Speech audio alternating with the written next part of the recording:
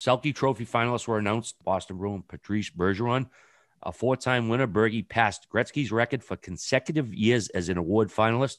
Gretzky had 10 straight years as the Hart nominee. Like I just said, Bergie's got 11 as the Selke nominee. This year, he led in face-off wins, face-off winner percentage. And I know we've talked about it before, but I looked up the Lester Pearson. They changed that to the Ted Lindsay.